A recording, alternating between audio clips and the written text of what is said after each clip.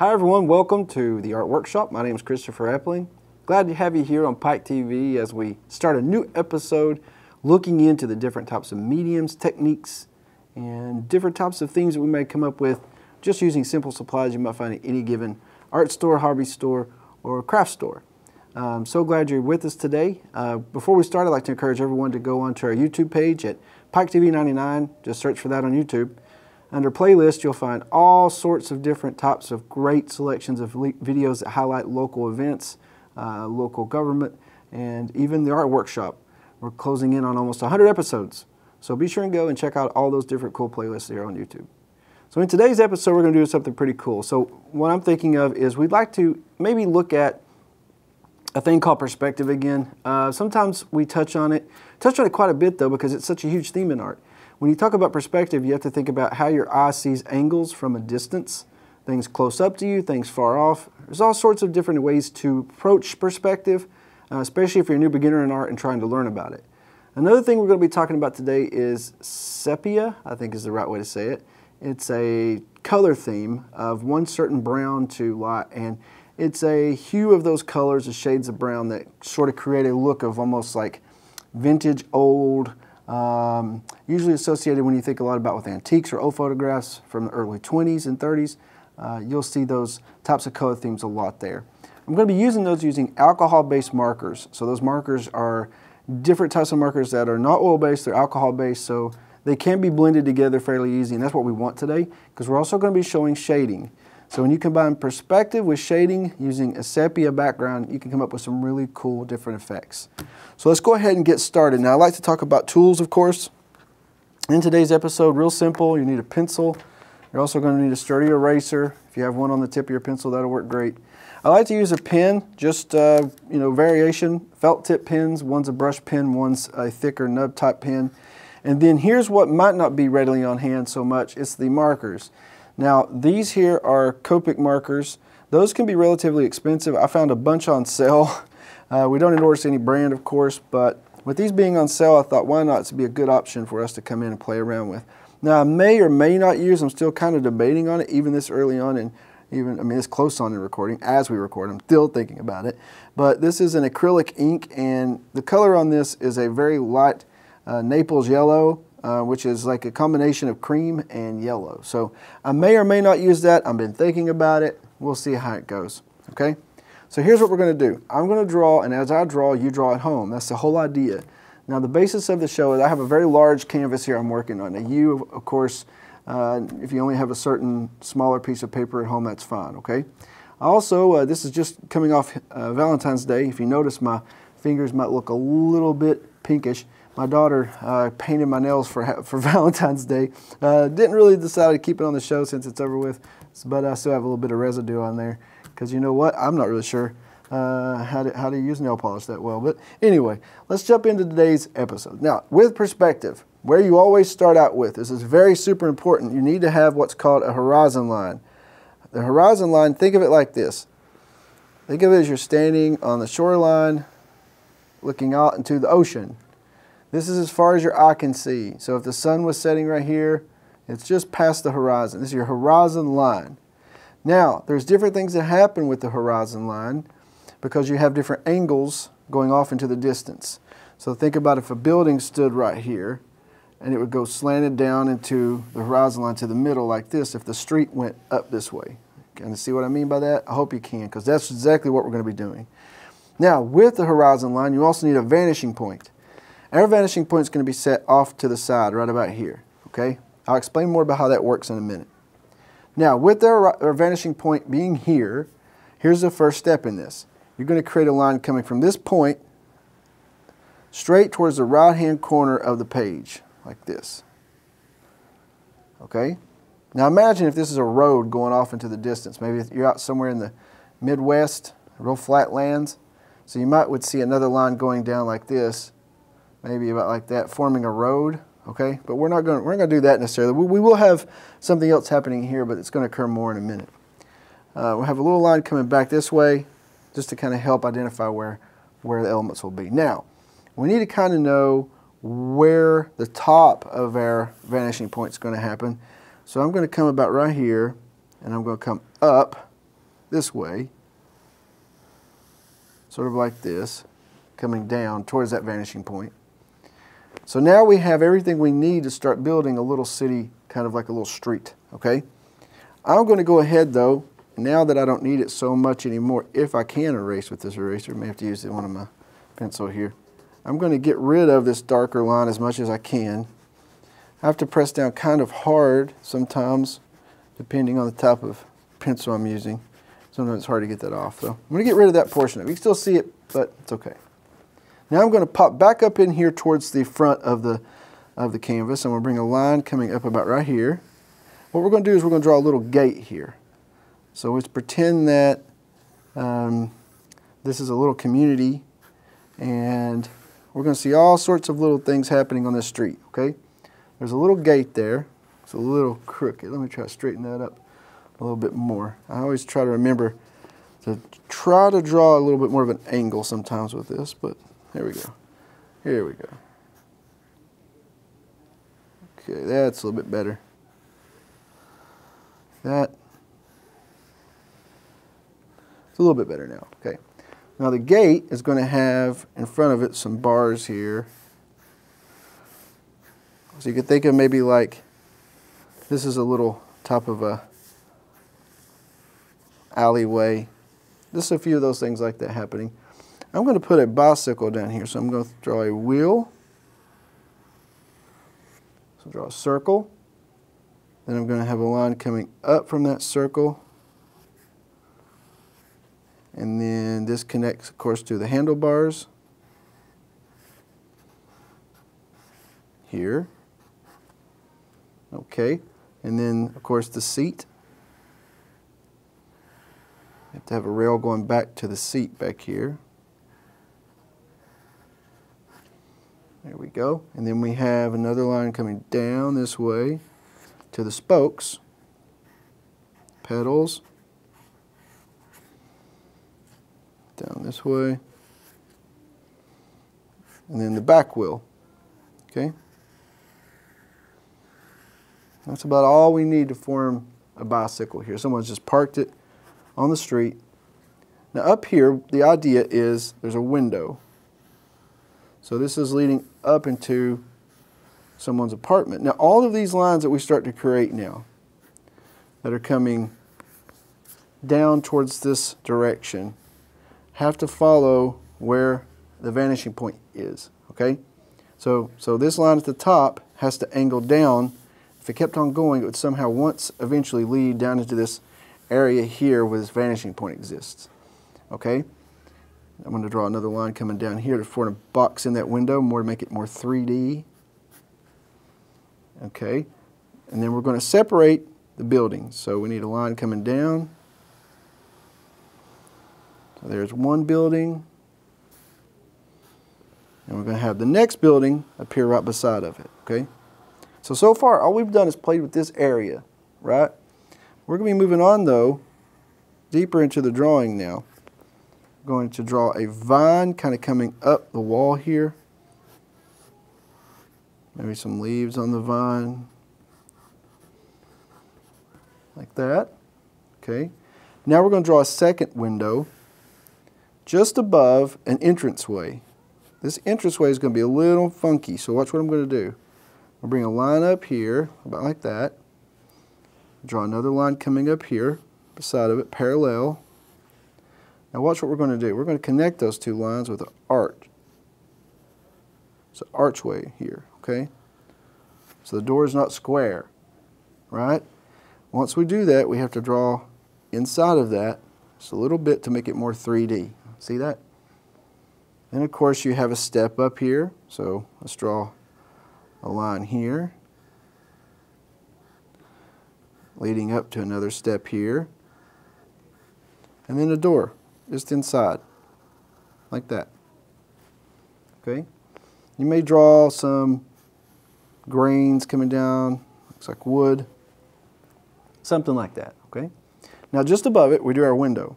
The reason I drew the door first is I kind of want to know where the window is going to set.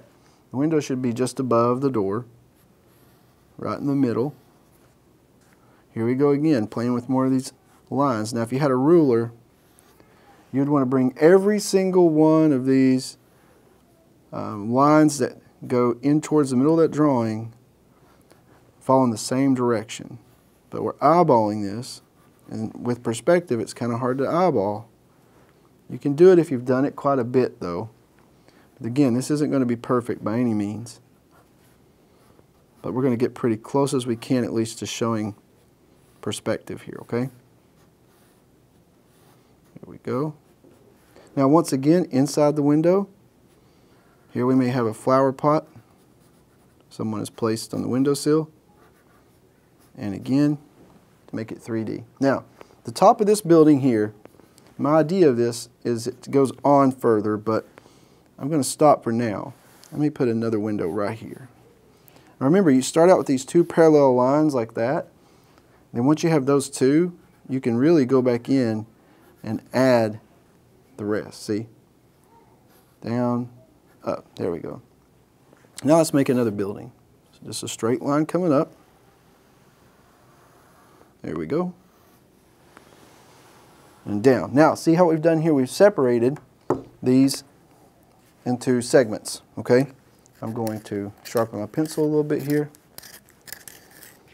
Now we're going to continue on down the street. Now this is going to be something a little different here.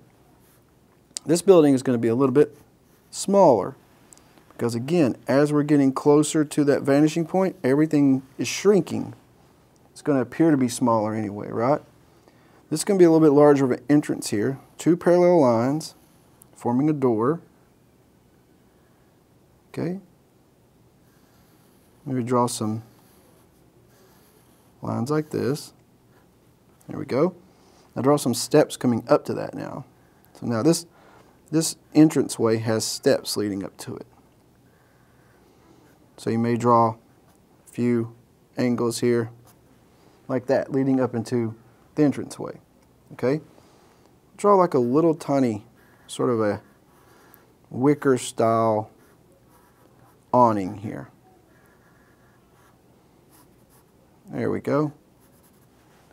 That comes down, giving shade. Now we have two windows here. One, two.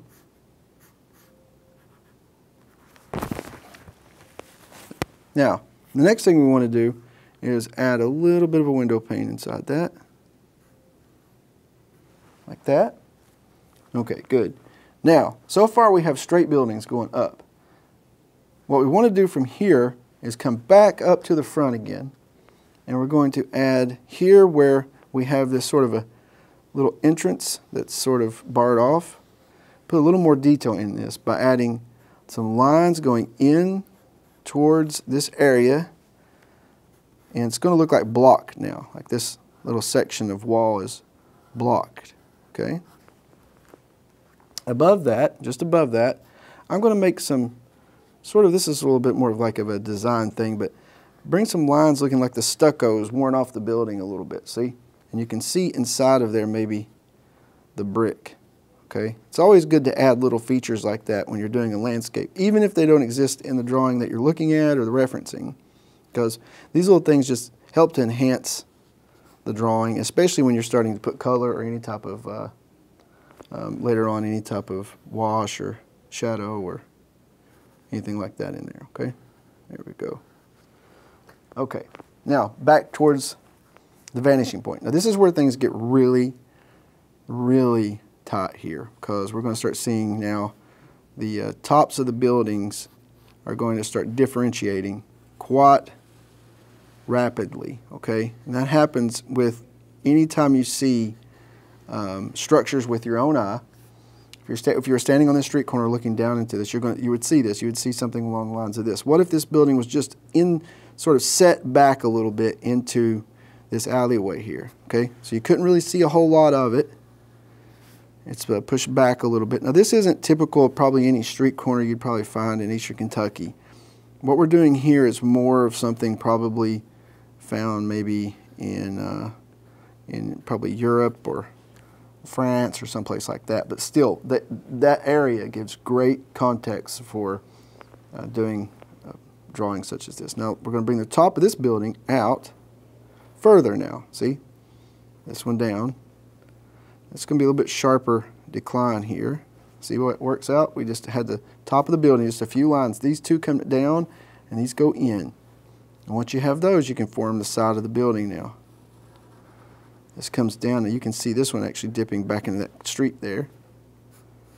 This one coming down here. Now we're getting really, really, really tight here. Notice how close together everything's starting to become, right? You're going to see less detail now. You're going to start seeing more just shadow, just small glimpses of what might be there, because your eye can't pick all this up. Your eye can only see so far because of distance and of course perspective. So if one building's obscuring another building, you're not going to see much of it, right? Okay, now these buildings here are going to collapse in on themselves pretty much. You're just going to have a few sort of just randomly stuck through here. One here. Bring this one out a bit if you want. Bring the top down. Down here. It's a little bit wider building, but not so far. Now see what's starting to happen? The detail is just getting completely absorbed by this black hole, if you will, this vanishing point. It obscures things. It makes things become less visible. The detail just evaporates.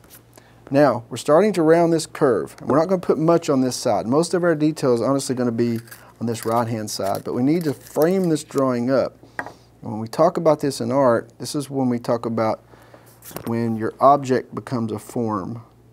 What that's meant by is that, you know, you have to frame your drawing or whatever it is you're creating with your subject matter, okay? So what is the subject matter here? What is the context of this drawing? What's a city? It's a small street, okay? So if I'm looking at this, so far at this point, it's half a street. If we want to make this a full street, all we need to do is one thing, okay? Jump over here. I'm going to get rid of this vanishing point. Get rid of this line and that part of the horizon line. It's the last step we need to do before we start adding color.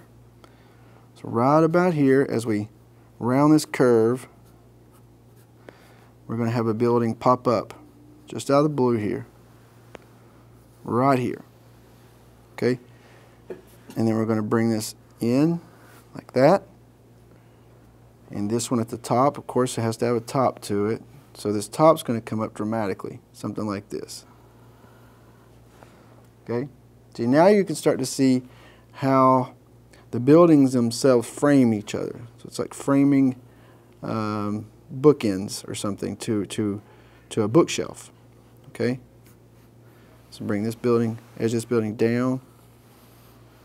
We're only seeing a small portion of what's happening over here, because really our drawing is from here to here. Okay? That's pretty much it. Okay? But we're still going to see a little bit here. We may even add just a little bit of detail here with maybe banisters, like a balcony on the side of a building. Draw lines coming down like this.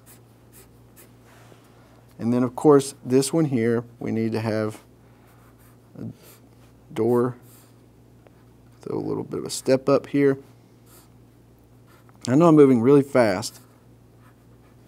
The idea, though, once you've actually followed along pretty close with the right-hand side, you should be comfortable enough to throw detail in, as I am, on the left. But this is something that takes a lot of practice. Perspective is not easy.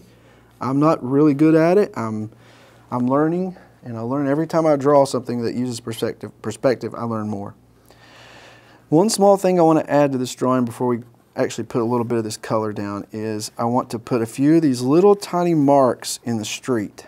It looks sort of like cobblestone, maybe even block or something, okay? And what that does, it just helps again to add context to the drawing. It gives an idea of where this might be taking place, where this drawing is happening, that sort of thing. And over here on this section of this gate, okay? The reason I didn't draw this in all the way when we first started is I had to draw the bicycle. I knew that. Then also I knew that if I added a ton of lines just right out of the gate without really framing this up as I have here, it'd be hard to understand what it was I'm doing, okay? But now what I can do is go back and add more bars kind of coming down. So the idea is this is a gate here that someone might open, and they may park their car inside of it, or maybe it's just an access to their home. This is a lot of bars coming up and down here. Something like this, okay?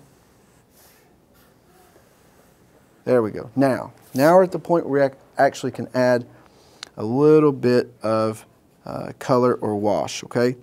And for that, just remember, if you're using something like these markers, they're alcohol-based markers, so they absorb, blend, and they're also going to pick up the pigment of your pencil, okay? You can't avoid it.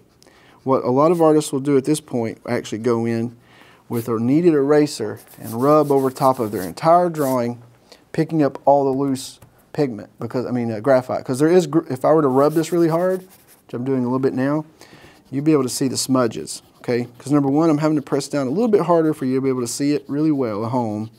And then number two, I'm using a very dark pencil for this to begin with. So not only am I pressing down hard, the pencil graphite itself is like a B, which means it's pretty dark. But we're going to try to do this. So we're going to start out with the very lightest alcohol-based color we have, okay? Now the goal here is not to paint this. We're not painting this entire piece. Hopefully that'll show up some. It does. Okay? What we're doing is we're going in here and we're going to highlight certain areas, okay? And you see how that picked up right there with the graphite? So we're highlighting certain areas. So you may hear a lot of marker movement right now with the microphone, but just certain areas, okay? Now this goes into a little bit of a theory, a color theory. And with color theory, what we're talking about there is where's shadows hitting and where the shadows are forming and where the light is hitting. So we need to know kind of where the light source is. Like, where's the main light source? So for us in this drawing, let's pretend that our light source is, let's say, out this way somewhere, okay? The sun is up here. So as the sun is coming down, imagine where all the lightest portions will be. You do not have a photograph to look at for this. We're pretty much just referencing a drawing I found online plus adding to it some myself. The drawing I found online was not in color, so we're just sort of assuming where stuff will be here, okay? So now we're just going to add everywhere we think that the light is hitting the most. We're going to use the lightest version of this color we have, okay? That's why I have an assortment of different versions of this color, different hues of this color. I want to be able to grasp where the light's coming in, where the shadow's forming. Now, some areas may be obviously darkened in, but I'm hitting them with this light color only because I want to be able to, like I said, blend them. It'll actually make it more intense. The more pigment is on an area, the more it's going to reflect shadow. Okay, so there's a little bit of light hitting this. Of course, you have light up here. All these buildings here are going to be hit probably the hardest with the light. If the sun is coming in from down this way. We have a little bit of a break here with a little alleyway. This building. You're going to see a lot of shadow popping up down in that way, down through there, okay? Front of this building, and so on and so on. Now, the building on the far left will have light reflecting this one. The difference here is that I'm going to go ahead and color it and then add a darker value on top of it, like this. So I'm not going to leave it like that, okay?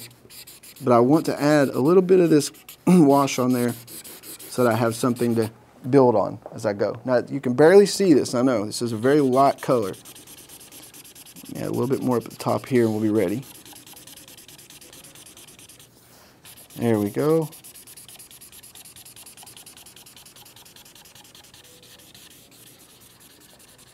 Okay. Now, a few lines coming down this way. There we go.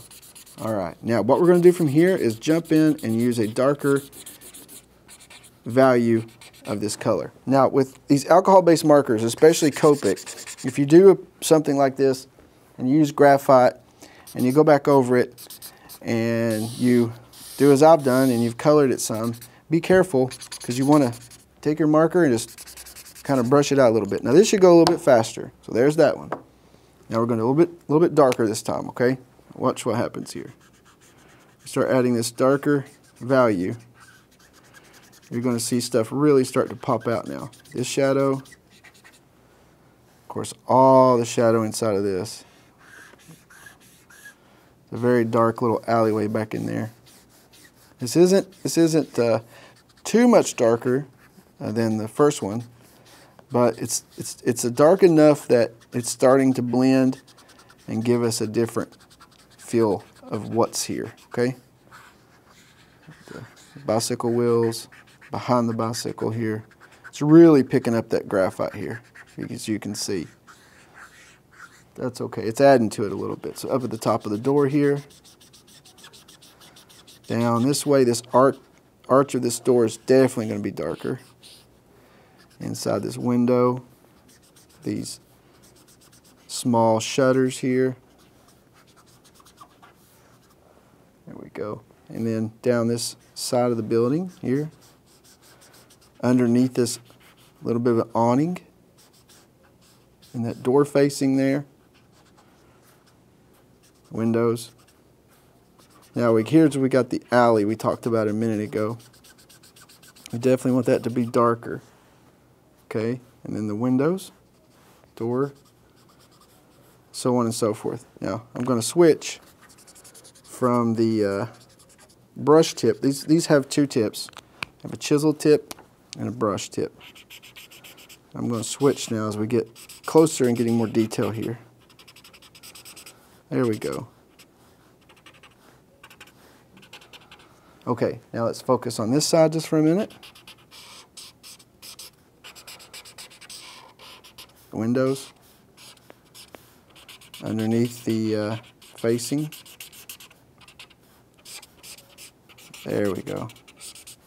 Now we're not done yet. We're almost done with the episode. However, we're not done with the color just yet. Watch what's going to happen here. Okay? Now, I'm going to jump in and grab an even darker value of this color. Let's start out this time with the brush tip.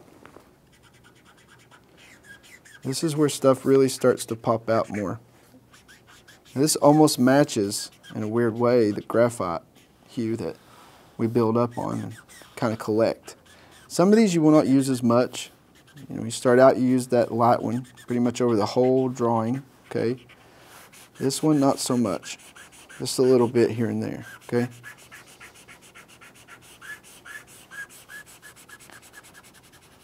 There we go. Give the idea that around this curve, the light source is getting blocked. See that? Now, let's jump in a little bit darker here. We're starting to get real dark now, okay? This is where we can add a whole lot of value inside of these railings. I'll start to see that really pop out now behind it. Like that.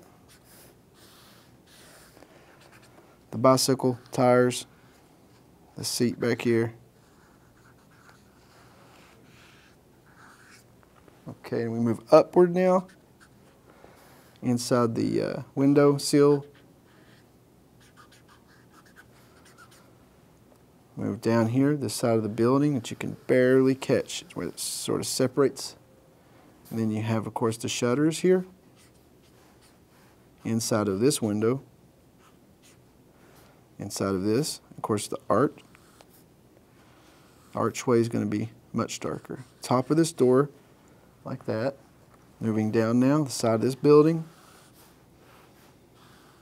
Inside those windows and so on. So the idea is you're just hitting all the spots where the shadow is going to hit the most, leaving what the light source is going to be taking over.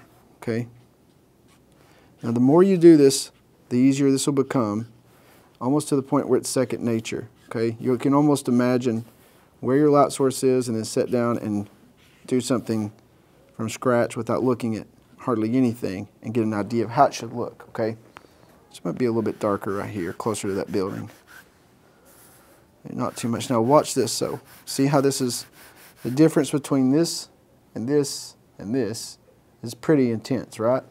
You can actually go back after you've used a lighter color, return to that color again, and blend it more. See that? So if it's a really, really sharp increase or decrease in a value, you can blend it out by returning to a previous color. Now there's also blenders that you can get that will make this a little bit more noticeable, but I'm going to leave it here for right now. There we go. That's pretty good. All right, let's keep on going. Now this one should be very dark, or at least darker. We're almost there anyway. Inside of this stucco, where the brick is, just add a little bit of shadow now, right inside there, okay? Sure, and go behind the bicycle too. Now, there's a couple more colors we're going to use before we call it a day on this, but we're almost there. This one is so close to the other, I don't think we're getting much distance with it. So, I'm going to jump on to a darker one now. And I'm not telling you what these colors are. I probably should have been as we've moved along, but each Prismacolor comes with a number, and that number will indicate the type of value you're getting out of that color, okay? I'm going to go really dark now. I think we should just jump ahead. We're almost done with the episode, so I don't want to jump too far over here. There we go. Now we're really, really hitting some dark hues here. See that? This is really should be reserved for the darkest and most tense places of the drawing. See that? And then inside here, top of the window. Now you can move on, really get those shutters looking better. So the idea though with perspective, when you're combining perspective and a hue of a color, whether that hue is brown to form a sepia look, or if it's green, or if it's yellow, or if it's blue, if it's whatever it might be, you know. Your options here with perspective are endless when it comes to working with shadow, okay? So my advice is go find a landscape drawing or landscape reference, a picture, sit down, try your best to first master the idea of understanding how the perspective works, and then from there, try your best to look and figure out if a light source was there, how would that light source interact with all those different angles, all that distance that you've created in your drawing, okay? It's a very fun exercise in art. I love working with perspective, and as I said, every time I do it, I learn something a little different. Every time I do it, I say to myself, wow, okay, I was doing that wrong the entire time, and I move on, right? And that's the whole part of art, is learning and figuring out, you know, where are you in your process, okay? Now, we could work this and keep working it over and over and over again, but I think where we are is pretty good on it. And now, if you followed at home, please remember, we would love to see it. All you have to do is take a snapshot of it, a picture on your phone, that's simple, send it to us, simple email address, piketv99@gmail.com, okay? Send it over, include your name, a little bit about yourself, maybe your age, if you're a student, where you go to school, and we'd love to share it here on Pike TV, okay? So, one thing about alcohol-based markers, they have a little bit of a fume to them, so my eyes are watering just a little bit. But they're so fun to play with and mess around with. It really helps us put things into perspective, right? So thanks for tuning in today. We really appreciate your viewership. And on behalf of Pike TV and everyone here, all the folks behind the scenes making this show happen, we say thank you. Until next time, on behalf of the Art Workshop, I'm Christopher Epling, and keep drawing.